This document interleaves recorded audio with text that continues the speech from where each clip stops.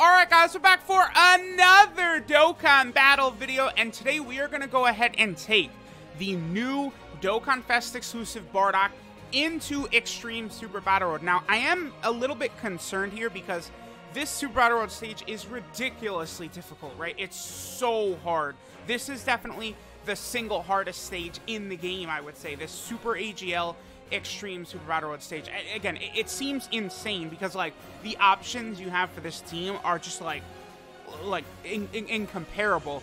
Okay, so, the other thing, too, about BARDOCK that we're gonna have to talk about is his ability to be ridiculous against wicked bloodline enemies. I think you are going to get a lot farther, using that ability, like, in this type of Super Battle Road than, like, not using it, right? Because, like, normally it's like, okay, he does have his defensive stacking, but I don't think the defensive stacking is really going to be enough, right? Now, two of the fights, we could actually get that ability in.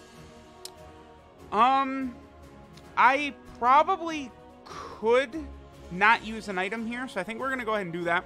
I mean, the good news is that this is more so a test of how good BARDOCK does in this stage, rather than, like, winning it, right? So, like, if we just die, like, we just hop right back in, and it's not hard to find LR Gohan, you know, Kamehameha friends. Okay, Super Vegito doesn't get super attacked immediately, and think, okay, so that's what we want right there. The super attack, the second attack. He still took 300k though, so I actually do think we are going to die instantly.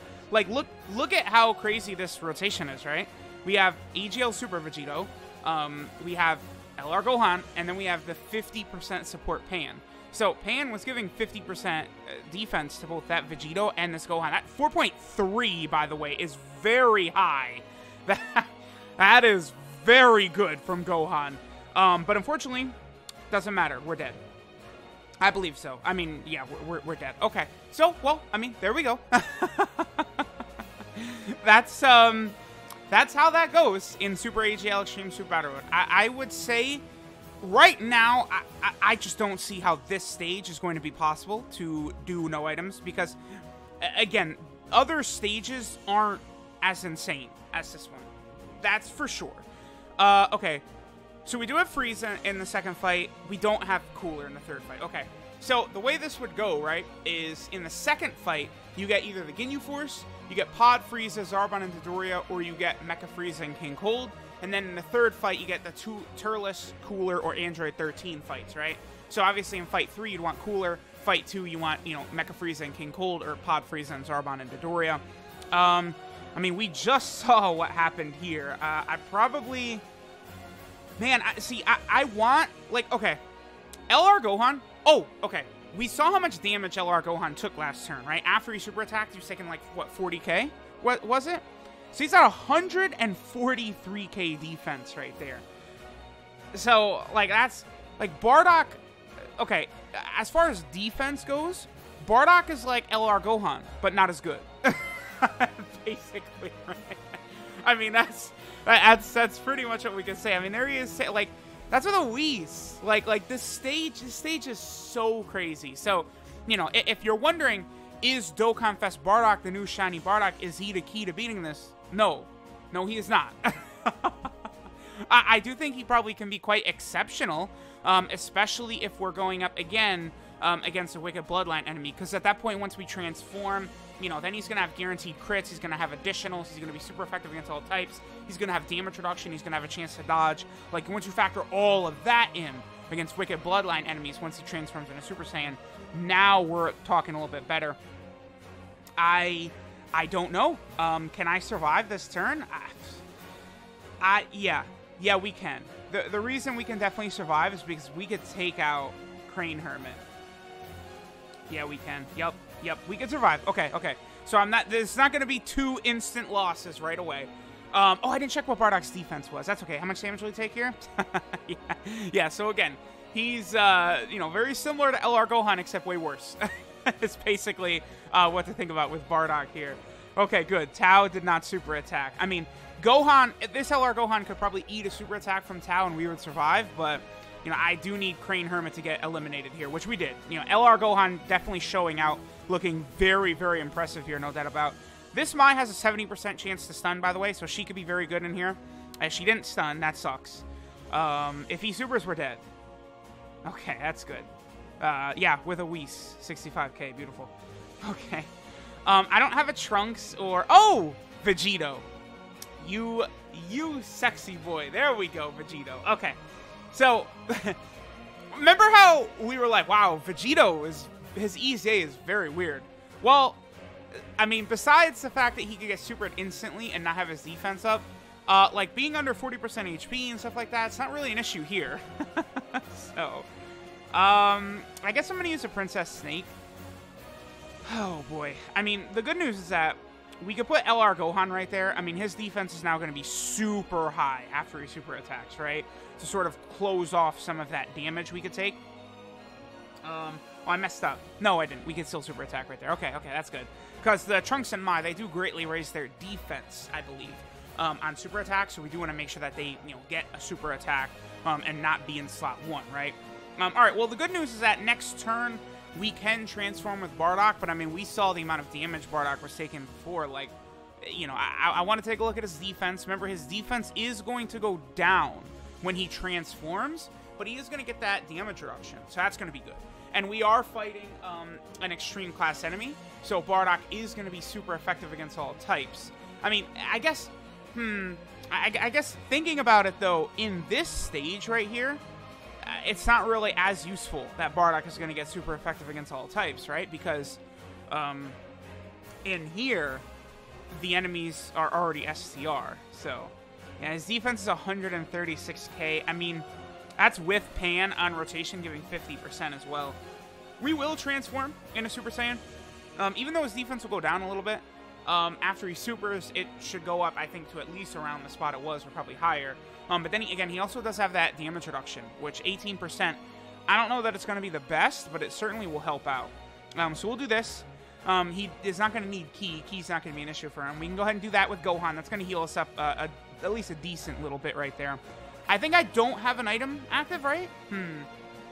I do want to make sure to get through this fight. And I want to have Bardock transform, like, right away against Wicked Bloodline enemies and show him kind of stunting against Wicked Bloodline enemies as well. So I would really prefer not to die here. 4.19, okay, I think he should take Tao out. So that was Bardock with no items active. He took, like, 39k Super Saiyan. I mean, that is acceptable. And Super AGL, it better be, right? Listen, you're gonna have to take what you can get.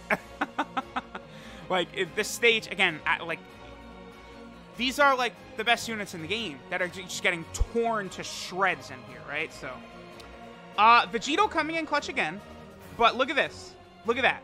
See? That's the issue with Vegito right there.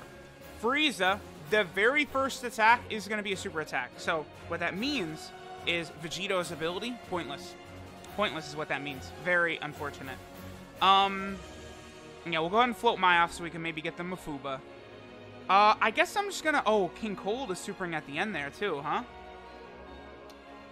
I'm gonna use an Android 8 then, as well.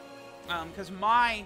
I guess, Mai has a 70% chance to stun. So, being realistic, I think Mai probably could have gotten the stun off, because she didn't get it before.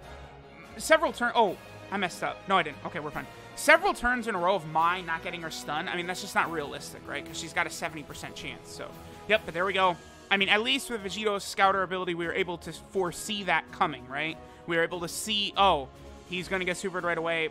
Definitely have to drop an item right here for big-time extra defense. So, that is the type of thing to worry about in this stage. Again, it's super hard, man. Like this is going to be tough. I would say, like, for free-to-play players and stuff, this is probably even going to be, like, the hardest stage, too. Maybe. I don't know. Maybe not. Because I guess at the very least, like, if you're a free-to-play player, chances are you might have Super Vegito or Gohan or Super Saiyan 4 Goku, one of these units.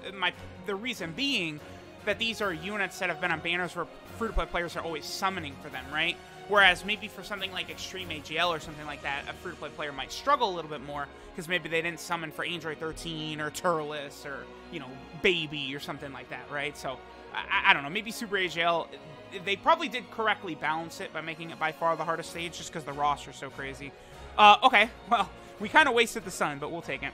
Okay, we have extra defense from Android 8. We do. We're definitely going to transform right away. I mean, in here, you can't play around. You can't risk it. You can't do anything. You just transform with Bardock right away. because you need the extra 18% chance to dodge and 18% damage reduction and stuff that he gets. The thing is, though, offensively against a Wicked Bloodline unit, he is so crazy.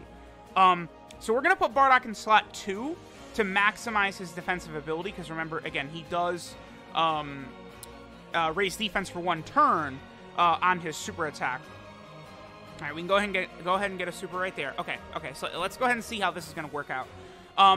Best case scenario, Bardock gives us 3 super attacks, and that raises his defense 3 times. I mean, that's probably not going to happen, but he could give us at least 2 super attacks with guaranteed crits, super effective against all types, just all this stuff active, right, against a Wicked Bloodline category enemy. So that's a guaranteed crit. Give me the second one. It was a normal. Come on, give me one more. Give me one more, Bardock. Oh, that's very unfortunate. Okay. That might be his dodge from his ability. And then 42k. Oh, that would have dropped a little bit more. Again, had he gotten his super attack. I'm having trouble getting Mai and Chunks and Mai on the same rotation, huh? Because we could get that Mafuba off. It could be, like, Mai, with her 70% chance to stun, plus that, you know, extra attack and defense she does give to all AGL allies, which is, I mean, good, right? So, like, with that, does she also give key to AGL allies? Let me confirm that. Yeah, okay. Oh, yeah, Mai gives all allies 3 key and 20% attack and defense for AGL allies. That's good. Factored in with her 70% chance to stun. And then again, if you do have the Trunks and Mai, and you could, you know, use them on the same rotation turn 3 or later, and you can get the Mafuba, which of course is ridiculous. Okay, so we're good here. We can go ahead and finish off Mecha Frieza. I mean, again, this is intended to show how Bardock handles himself here in Extreme Super Battle Road. I mean, you guys could let me know what you think of him. I mean, again,